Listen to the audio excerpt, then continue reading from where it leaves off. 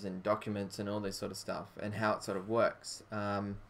But it's really important to remember that this all works seamlessly, and there seems to be a perception that you need to sort of work on this as a product that has to be done manually for yourself. But I'm going to give you an example. Over here on the right hand side of this tutorial this time, I've got my iCloud account where I've logged into. If you notice, there's a thing called iWork down the bottom. So I'm going to click on iWork in itself. It looks a little bit different because I'm sort of squishing this up on the page.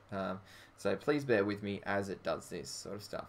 And if you have a look, it's going to bring up all of my documents and all that sort of stuff. I'll drag this over a little bit more so you can see.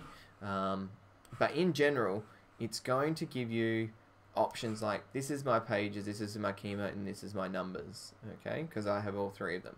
So if you notice that this replication is exactly the same as what I see on my iPad, and that's a really important feature. So I'm going to go to here. Remember, this is going to be behind, and I'm going to leave this baby one as the first one you can see. Watch what happens this time when I create a new document. If I go into tab, and I'm going to go create a document, I'm going to choose this project proposal. So it's got a nice big picture in it. I'm just going to leave it like that for the moment so that it's created it, and then go documents again. If you notice that this arrow then gets added to this. This is like syncing it up to your iCloud account. Whenever you create something, whenever something's adjusted, whenever you put something into your Pages document here, you'll see that it starts to then send that up to iCloud. And then I can access that, if I wanted to, from any other computer by going to iCloud and clicking that iWork function. Now, if you notice on the right hand side now, in my iCloud where I'm logged in, so www.icloud.com, and under iWork, you will see that there is a button there, and that project is being uploaded and ready to go for me to download.